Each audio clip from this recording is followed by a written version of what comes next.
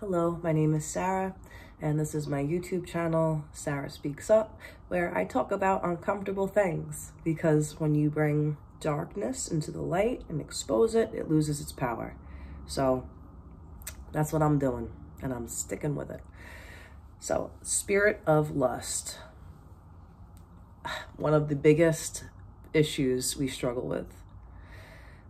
I would say it's been in my life for the entirety of my life, even when I was little girl. And it's shown up in different ways. It's come and go. And it was the most magnified and intense within the last 5 years of my life. I would obsess over sex.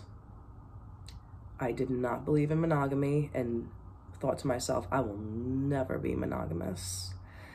And I would think about it during work, and it just became a constant craving for me. I would say I would relate sex as a drug for me. And I would often wonder, am I a nymphomaniac, or do I have a very high sex drive? And I would go with the sex drive in my mind. I would be like, I'm a healthy woman. That's all. So, no, I've been in bondage to lust for a long time. And I came back to Christ last September. And as he gave me new eyes, new ears, new mind, new heart, I was dying to my flesh and realizing, wow, I'm going to be celibate now. And it was a shocker for me, but I accepted this. And this past January, I stayed home from work because I was sick, and I stayed home for a week. And I said to myself, this is the perfect time for me to do fasting and prayer and really draw closer to God.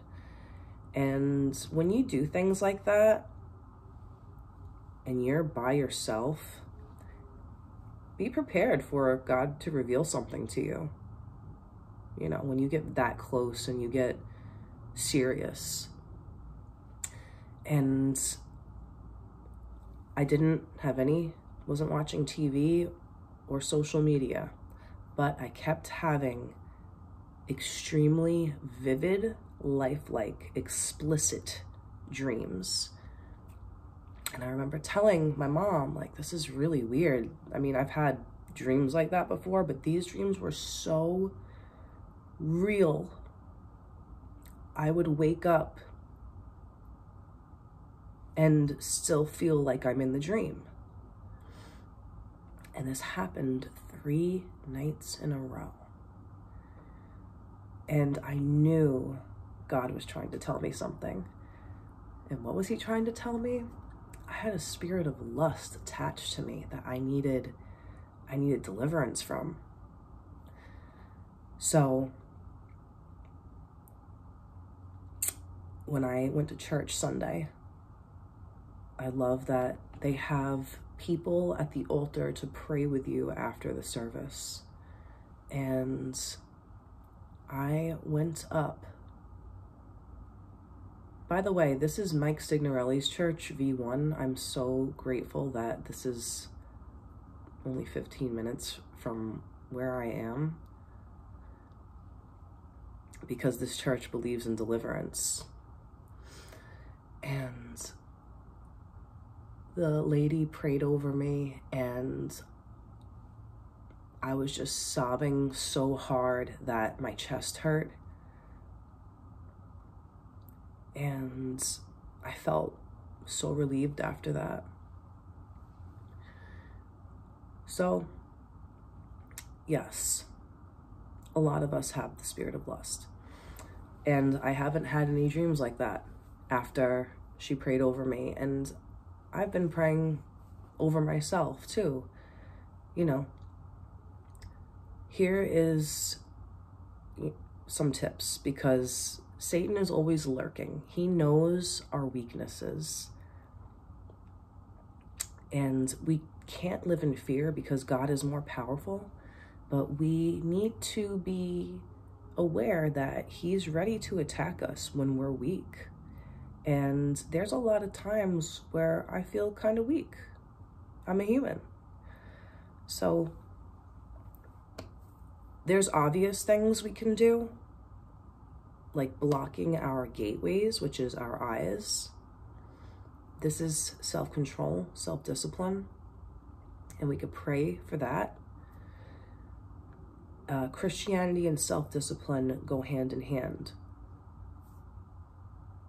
So I also wanted to say that we need to take our spiritual supplements every day. That is my biggest advice. If you struggle with lust, with anything, you have to take, like I take my supplements every day for my health. You need to take spiritual supplements every day. That is prayer. That is getting into the word somehow, even if it's just for a few minutes, even if it's through a devotional.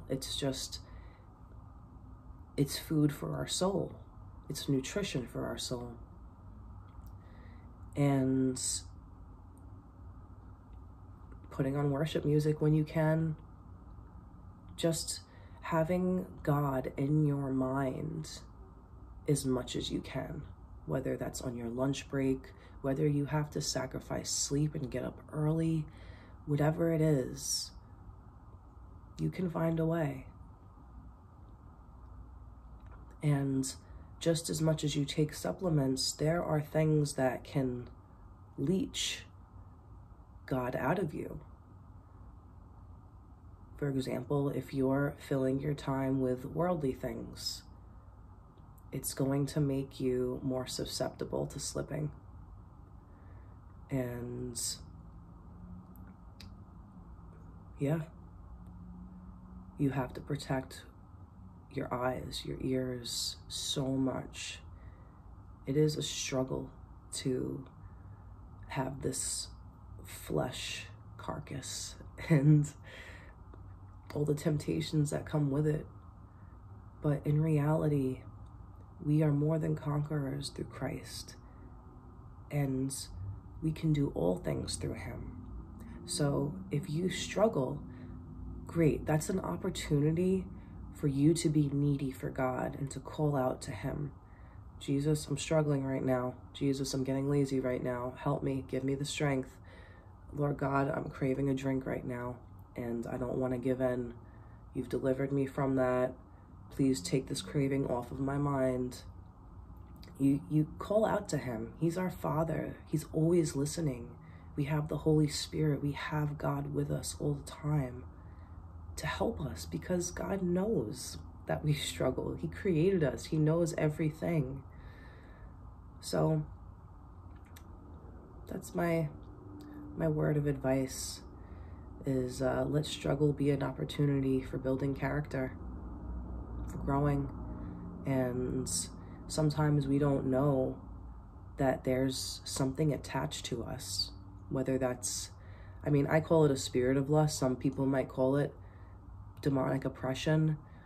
It sounds scarier that way, but whatever it is, and it needs to be removed. And don't be hesitant to have someone pray over you. As much as you can pray yourself, it is very powerful when you have another believer pray over you and lay hands on you. Oh, don't underestimate that. And that's it.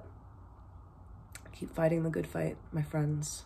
And if anyone else has struggled with this, please comment below how you've handled it, how you've taken steps to overcome it. I would really love to know, and I love conversing with people. So, all right, Have a blessed day.